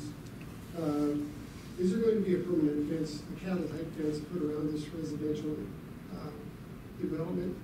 And are there going to be cattle gates in each access to 170th? By that I mean at-grade cattle gates, so that the cattle are not going to cross into that if they should happen to get out. Finally, just quoting the statistics from the planning and development staff on the existing land use in the area, 94.5% is agriculture, and 5.5% is residential. So again, I would ask if really putting meeting houses on the site is consistent with the cornerstone to capstone document, and if it's consistent with the principle of maintaining the rural character of the area. And again, as I mentioned for your review, unfortunately, no one else can see this, but I do have 2 pictures at the end of my presentation that do show section 1 of Jackson Township in Boone County, meaning Black Hills Estate, and section 7 in Franklin Township, with the current ownership of that image. Thank you for your time. Yes, sir. Thank you very much.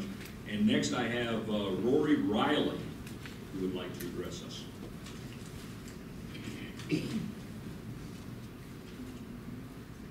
Roy, start by introducing yourself, and I would ask you to be as brief as possible. I will try and do. Thank you, sir. I'm Roy Riley. I live at the property at the northeast quarter on the very east side of it. I've lived there since 1986. I farmed the property for Bob Dotson for 25 years. So I'm kind of in a tough spot here myself. I'm on the opposite side of Bob. Bob's been a very fair and responsible of a landlord as a guy with everyone. So it's very hard for me to sit up here and say what I'm going to say. My family is in the same type of situation as Bob's family is, not with the health problems, but I'm the youngest of 9. We have property in North Dakota, 160 acres. We're getting ready to the point there's developments across the road, quarter-mile north. Is that, we're thinking about selling. My sister's 73, she wants her money. So is the time now to try and do the same thing with our property? I don't know. But just putting it up for sale doesn't make it the reason to develop it, to me. If for whatever reason, and I feel sorry for Bob and his family, the rest of us that don't have that situation, if we run out of money or they run out of money, the state takes care of that. I'm sorry, but that's the facts of life. As far as points of why I'm against it, the farm is very productive as it stands right now. I just kind of went through some quick numbers.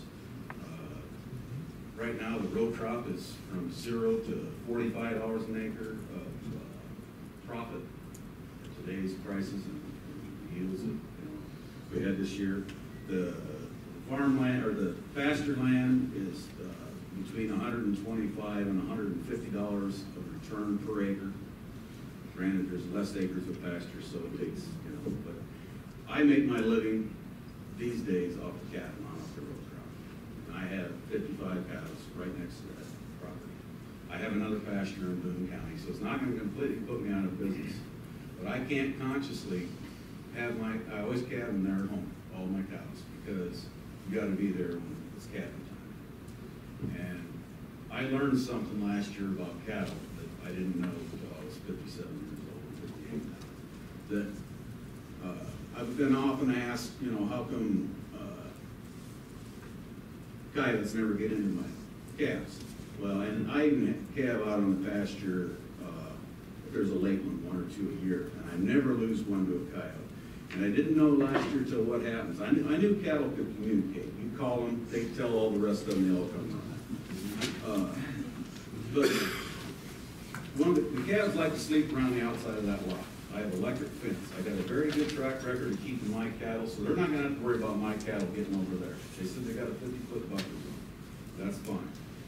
Around the outside of my pen, or the inside, I have about a 1.5-foot electric fence. And that's what calves like to lay, because the cows don't step on it, it's dry in the spring. It keeps the cows from reaching through the fence. One of the calves was sleeping there, got up on the wrong side of the fence, which occasionally happens, but on the side to the development, I have woven wire, which doesn't happen, but it happened on the south side. And I'm trying to make this short, but what happened was, I got on the other side of the fence, I laid the calf down like I always do, slid him back under the barbed wire. He gets up and gets into the electric fence. And I had never seen this before. I'd never heard my dad talk about he raised cattle, but that calf must have had a different cry when he thought he was in serious. Every time he got shocked by that electric fence, I didn't have one cow on me like normally comes, or maybe a sympathetic cow. I had the whole damn herd on me, and I was actually scared. So, and this isn't too far-fetched, okay? Consciously, I couldn't have my cows there. Let's say there's some calves laying out there and the cows are overeating or are up the barns drinking water. And some curious kids come over there, and either A, they want to pet the new little calf that's a day old that you can walk right up on, or B, I dare you to go over there and pet that calf. Well, that calf gets up, he gets in that electric fence, and now these kids have 3 cows, or 55 cows on, and you got 3 children in there, you're gonna have a catastrophe on your hands. So that's why I can't consciously raise cattle at that farmstead if this proposal goes through and they start putting houses on there. I feel bad for Bob, and I want him to get the most money out of his property for his family, just as I want for my family when the day comes. But I can't be forward with that, and the traffic on the road, the problems we're having. I quit running my flashers on my tractors during the day because people from town, they do not pay attention. If your flashers are on all the time and you turn on your turn signal, I've almost got hit 3 times in the last year, where if I don't watch out for them, they're gonna hit me because I got my turn signal on. So what I've done now is I don't turn my flashers on during the day. I use the turn signal only. It has helped, but it's not a cure-all. So that's, Roy, thank you. Johnson covered some of the other points I had. Okay, question from Loris. So you are grazing your cattle, and the other, it sounds like, alternative that Mr. Dodson is looking at right now is to put it in confinement and feeding up rich. Do you have any thoughts about that? I'd welcome that before it was developed. Thank you. Next I have Terry Gallahan.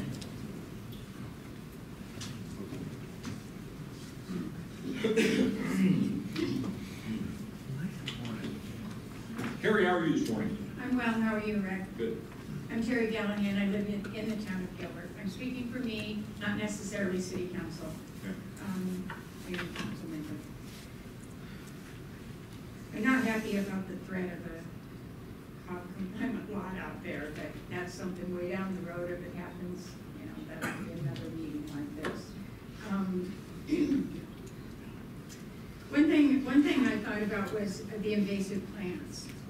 And I think about all of those homes and all of their lawns that are treated and where that runoff goes.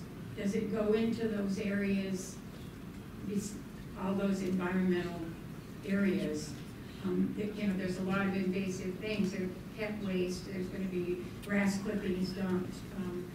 in those sensitive areas.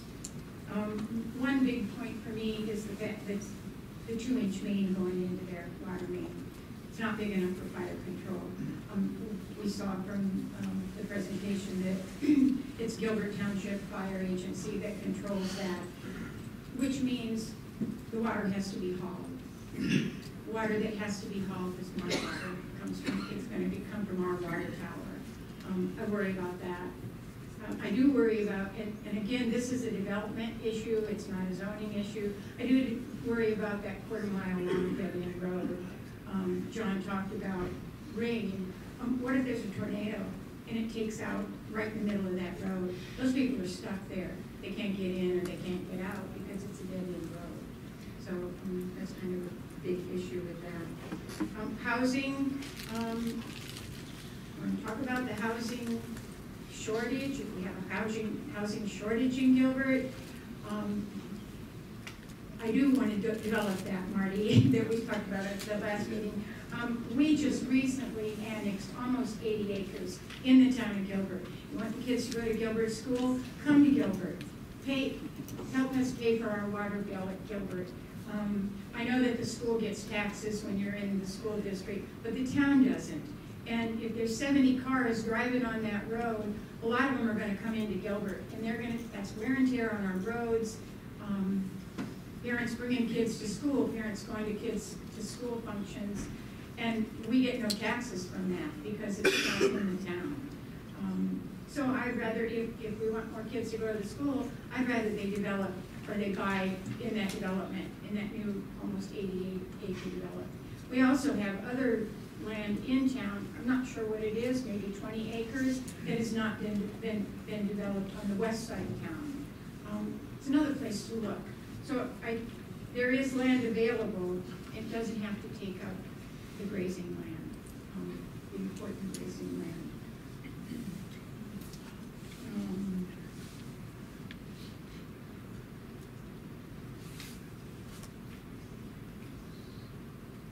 I guess that's it. That's all I had to say. I'm with John too on this kind of, this 14 houses per quarter.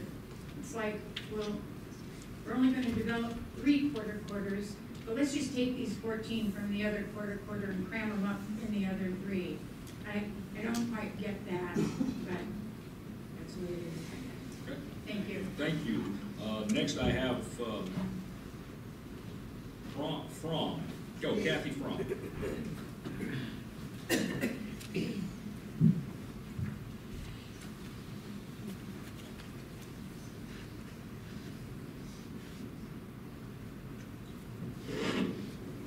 Well, I do live in the campus. I live between developments, and I've spent a lot of time talking to developers, and I consider Kurt over here a friend. And we've known the Rileys for years, very well. We have been stewards of the 45 acres we own. I feel like this is fighting the last war, and I'll say why. Have you all heard of climate change? What climate change means is that we have to have density of population, because the major issue is transportation.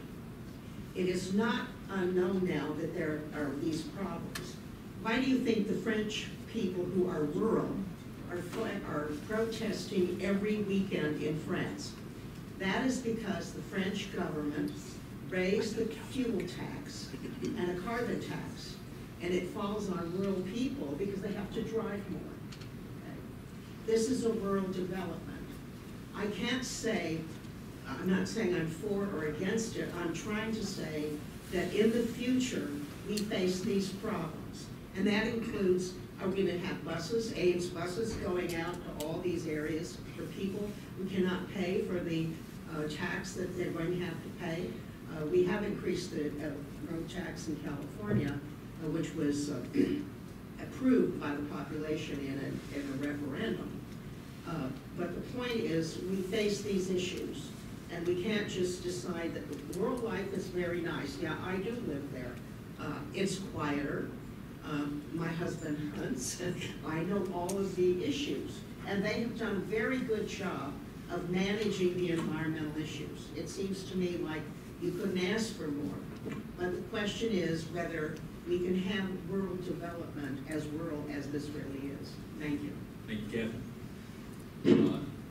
So that brings me to the end of people who have requested to speak. Is there anyone else who would like to address this topic as part of the public hearing?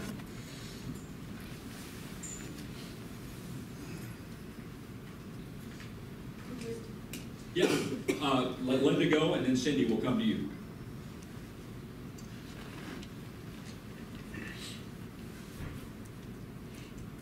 Thank you, and I apologize for not signing up earlier. I would simply like to read a couple of things from the zoning ordinance, but first to say that I served on the County Planning and Zoning Commission for 3 years. Until last week I resigned because I'm going to another capacity. We had training very early in that time. Thank you, Jerry, for putting that together and setting that up. And what I remember, and this isn't chapter and verse, but what I remember the trainer saying, who's an expert in zoning, is you folks aren't making things up, talking to us. You have a zoning ordinance. That is your law. You need to follow that law. Therefore, I would like to read the definitions. And now definitions aren't perfect, you might question them, but I see some differences in definitions here as you apply it to this land. The applicant is requesting R1. Reading from the zoning ordinance. The R1 Transitional Residential District is designed to provide a district for single-family detached dwellings between a rural and urban density. And that goes back, I think, to what Supervisor Olson said about, is this leapfrogging? There is no higher density around this area that the applicant is asking to be R1. R1 in my mind is between, well it is here, it's between a more dense and a less dense. It's a transition zone. That doesn't apply to this land in my mind. The AR, Agricultural Residential District, is designed to provide for single-family detached dwellings with limited activities interrelated with agricultural uses at a rural density. It goes on, and I didn't write it all down, but it goes on to explain the kind of things that you do to make sure that the agricultural and the residential uses are adequately buffered, whatever. So when I'm looking at this, personally, and my time on zoning, Planning and Zoning Commission, it seemed to me when we voted on this that R1 was not appropriate. I did not see it being a transition. I saw this being more of an AR. Yeah, and that's all I wanted to say, and we have somebody else who wants to talk. Absolutely, I just wanted to ask a question, and I so appreciate you bringing this up. It looks to me like this is being proposed, Linda, as kind of a hybrid, because the true R1, and Jerry, you help me through this, but that's a half-acre density. 25, roughly a half acre, right? An acre is 48,000 square feet. So a half-acre density. And what I'm hearing being proposed is half-acre lots, which is the reason for the R1 request, but at a density that is much less than a one home per half acre. I mean, no matter how you slice it, whether you slice it by the quarter, or by the number of developable acres, or the whole number of acres, we're much less density than what R1 would truly be, right? We're talking about somewhere between 56 and 81 homes on a 160-acre site. That's much less than R1, but agricultural residential requires 1 acre minimum lot size, and what I'm hearing proposed is we don't want, or the developer doesn't want 1 acre lot sizes because it would be cost prohibitive to draw the kind of homeowners that they're looking to draw. And I'm just asking you, so you read the definition of it. The zoning ordinance allows you to create or invent a hybrid. The zoning ordinance says what the zoning ordinance says. Absolutely true. But the zoning ordinance does not require that you, so if you lay the AR on it and you say, or the R1 on it, and you say half-acre size lots, but it doesn't say how many lots you have to have. In other words, you don't have to fill up the whole property with it, but if you go the AR, your minimum is 1 acre lot sizes, and that's the problem with it. Plainly, I asked Mr. Dodson when he was going to do this property, and it sounds like it's going to be either or. How would you like to see this board vote?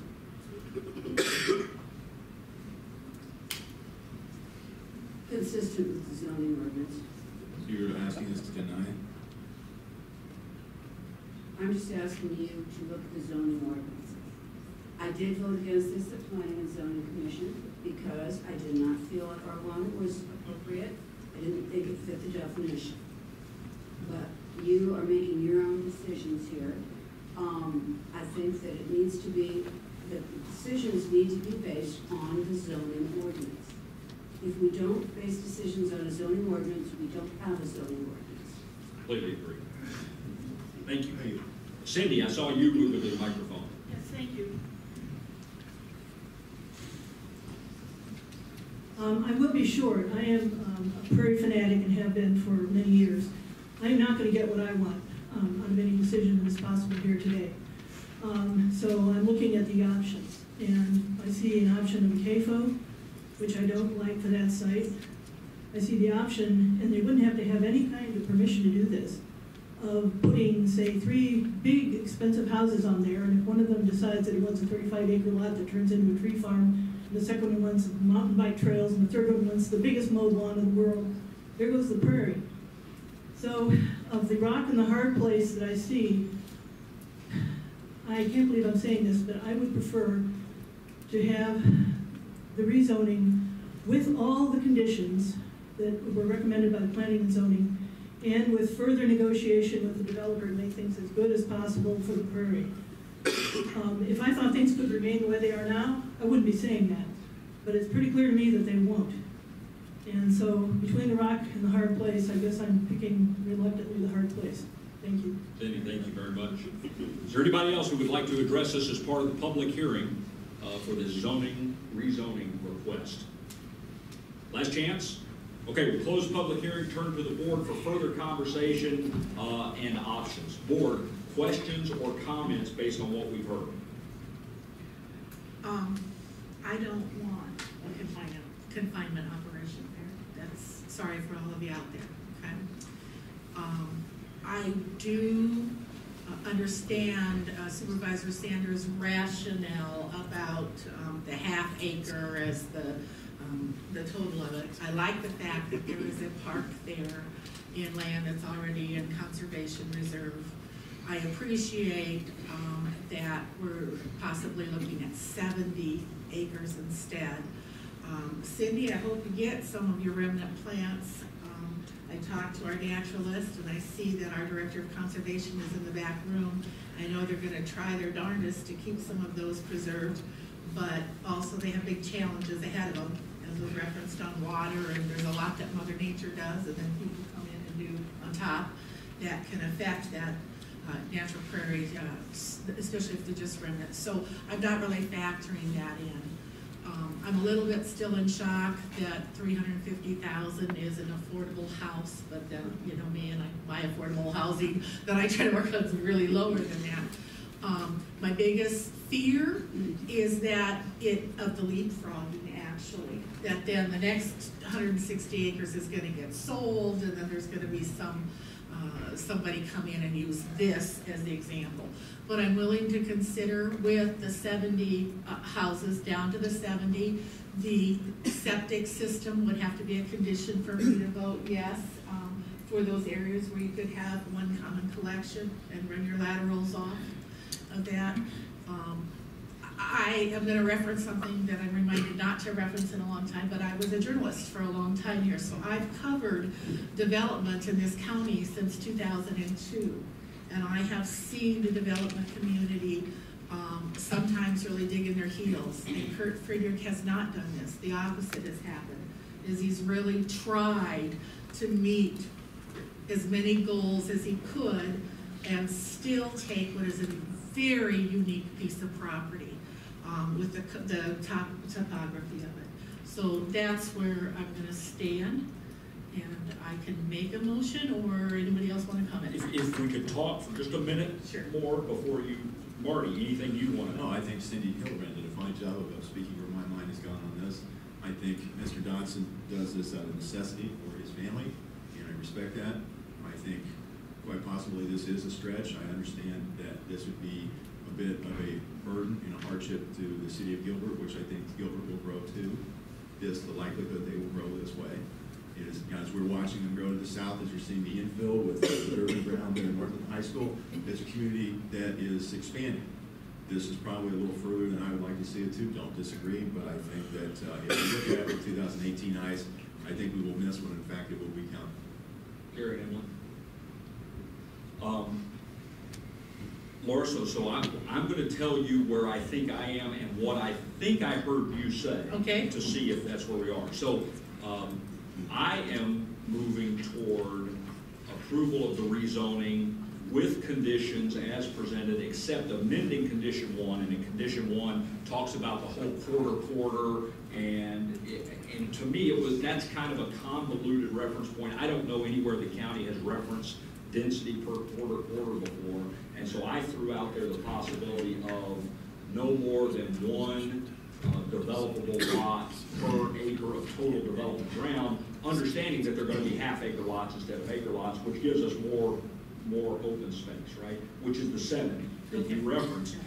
And so I'm suggesting that conditions, all the conditions that are here, be what we put forward, but no, the first condition, which is the overall density of future subdivision, shall be consistent with the density of Eagle Ridge subdivision, not to exceed 14 development lots per quarter.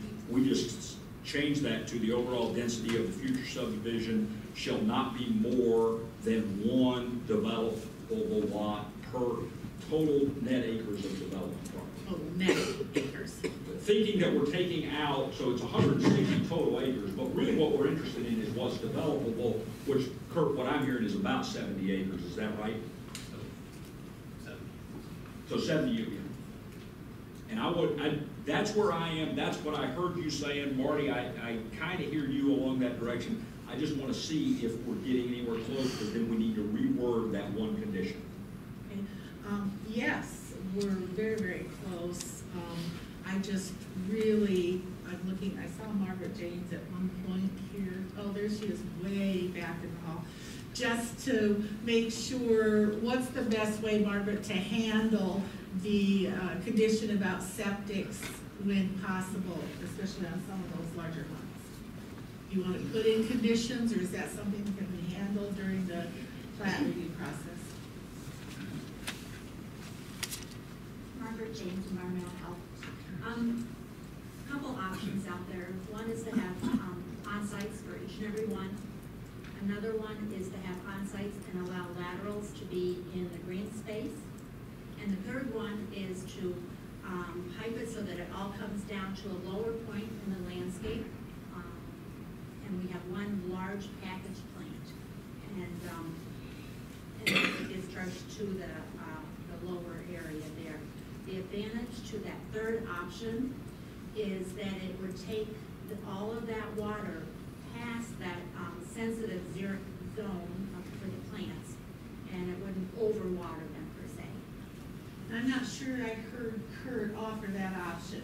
What I think I heard Mr. Friedrich offer was for, in some of the locations, around some of, or where it would direct the water to the remnants, that he would be willing to look at maybe a dual or fourplex. I'm sure that's not the right word, but for those sites, and then the rest would be the single. Is that what I heard? Loris, I heard common discharge, okay, if possible, taking into account that we don't want to overwater some of these drier upland prairie areas, because the real benefit to conservation, Mike's standing in the back of the room, and Mike, I'm just going to ask you to affirm if I'm saying this correctly. The real potential benefit to conservation is if we can preserve these native plant species, and the reality is on the higher end, if they get too much water, we're going to lose them anyway. One thing I really want to add, and I say this at all of the subdivision proposals, is that we are adding a lot of water to that small mini watershed, if you will. It's 300 gallons to about 700 gallons or even more if they're irrigating their lawns per lot.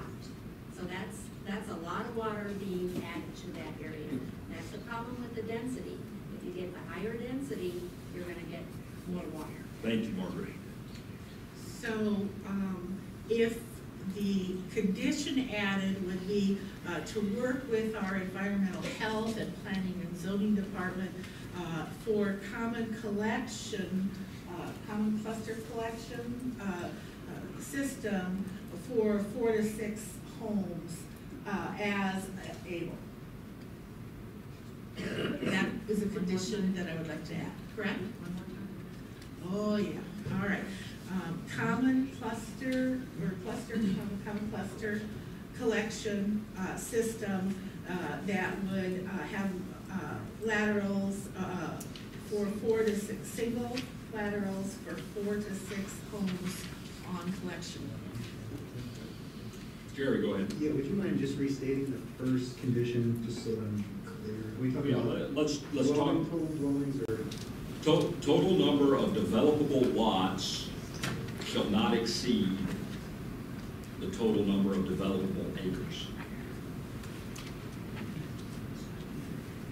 Right, the intent being that we're taking those 90, I don't want the fuzzy math, so if we're taking 90 acres out of this thing, the perceived fuzzy math, how about that? We take 90 acres out of this thing, we're really talking about 70 developable acres, so let's just keep it clean. We know that the reason that we want to move from the R1 is so that they can be half-acre lots, they don't have to be acre lots, but we don't want the density that would be on 70 acres, it'd be 140 developable lots according to the R1. We don't want that kind of density. Could that be, say, to a maximum of 70 developable acres? Yeah. That, could you add 70? Okay, sorry. Good. Wordsmithing. Yeah, absolutely. Anything else? Now we'd be ready for a motion with conditions as stated. I make a motion that we approve the rezone and the map adjustment, sorry, my screen went down, with the conditions as stated today. Second. We got a motion and a second. Jerry and Emily, are you clear on what we moved and seconded here? We're clear, thank you. Okay. Further discussion? None. None. Olson? Aye. Chitty? Aye. Sanders? Aye. It passes with conditions. Thank you very much. All right. This will be back before you next week at the Board of Supervisors meeting. Okay, thank you. Okay.